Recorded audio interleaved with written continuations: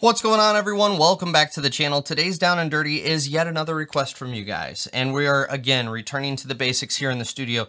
We're going to talk about some of the dynamics you're going to experience when you get in an excavator for the first time. It does occur to me, in all of my videos, I have not talked about the way weight distribution works in an excavator because, let's face it, when you do this for a living, some of the basics are the things you forget to explain.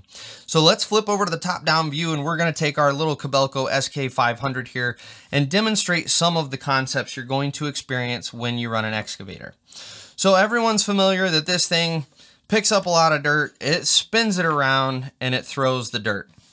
Now, this thing, in theory, when you first get into it, is super stable, and you don't have to worry about it bucking and pitching or doing anything. And very quickly, you're shocked when that is not the case. You actually do have to think about weight distribution. The way an excavator works is basically like a giant teeter-totter. So we're going to raise our boom up. We have a counterweight back here. It's the heaviest part of the machine, single piece, I should say. And then in addition, we have our final drives back here, which also add a fair amount of weight to the back of the machine. That is your counterweight.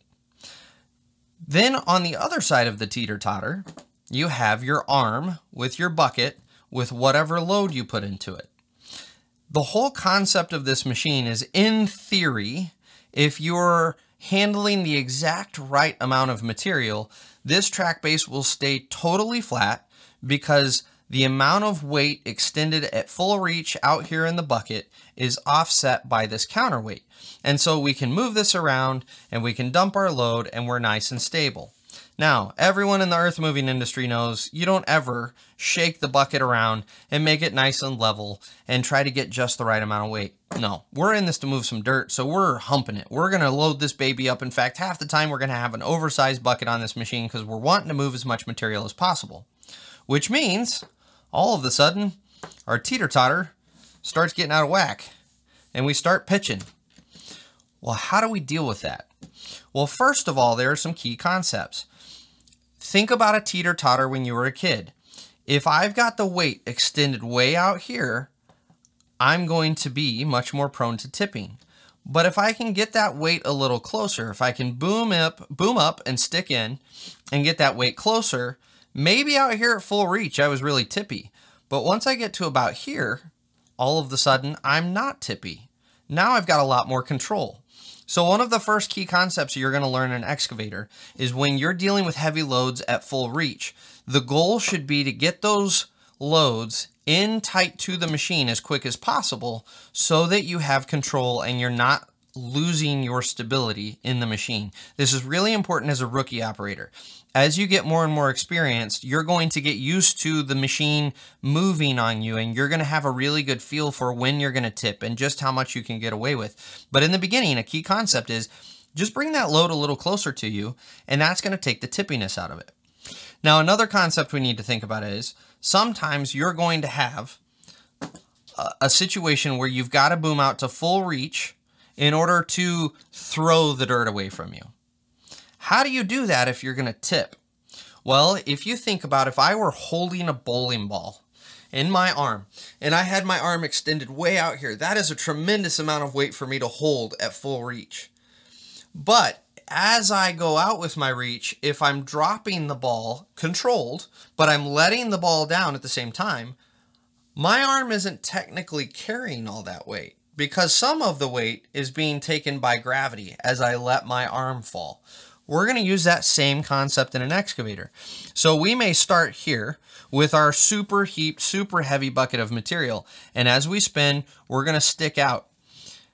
Now, before we get to the point where we're sticking out, there's a key concept. We're going to boom up a little bit. We're going to give ourselves a little bit of room because when we go over our swing area, as we start to stick out, you're going to start to feel the ass end of your machine start to get light and lift up. If you start to boom down, don't drop it, but slowly control boom down. Now all of a sudden this isn't as heavy as it was because we're letting gravity take some of that weight for us. And so now I can reach out there at full length, and just about the time that I run out of boom down, I can dump that load off, and I've stayed pretty dang stable. Now, there's a reason I wanted to demonstrate this with diecast, because if I was out there just slamming myself around in an excavator, it's not very good for the equipment. And I can do this in a very controlled way. In real time, this happens much quicker. I'll try to show a video clip real quick. We've got our load up here, and I'm gonna start sticking out, but I'm gonna boom down at the same time. So we tip a little bit. Look at how gently I can set us back down. We didn't slam back down on the ground. But essentially what you're gonna do is load your bucket, get it heaped. We're gonna boom up, give us some room to work with.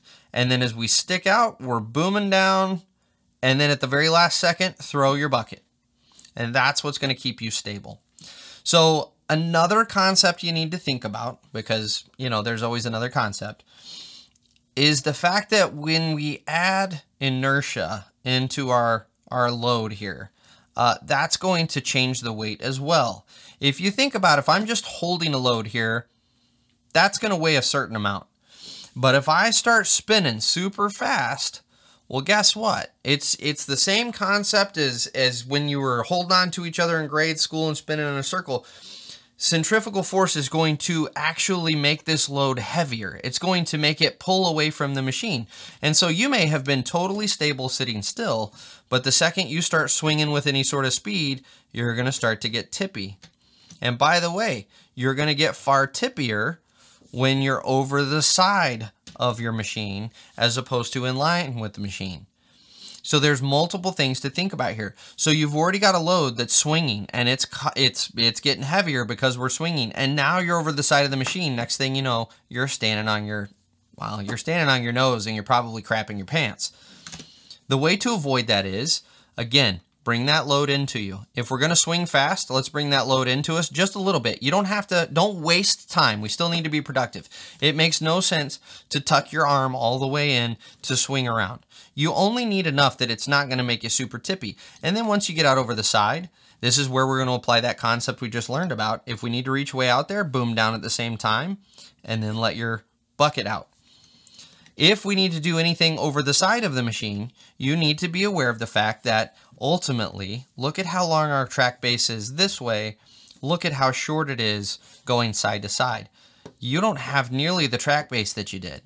And that's why anytime you're operating over the side of the machine, you're more prone to tipping.